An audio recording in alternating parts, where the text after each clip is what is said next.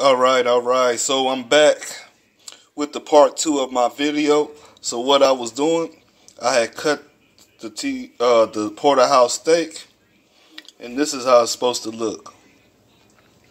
That is some real cooking right there. It's not overcooked, and it definitely ain't undercooked. It's a little bit over well done.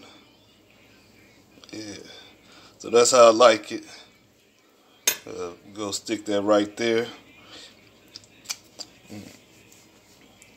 But I do appreciate you all stopping by once again and watching my video.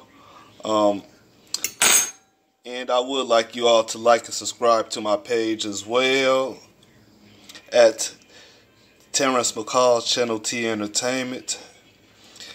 Thank you for stopping by once again. And you all have a wonderful night. And remember,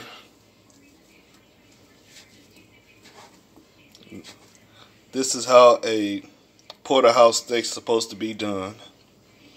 No questions about it. If you like it pink, there's no use to eating it. You might as well just eat it raw out the pack.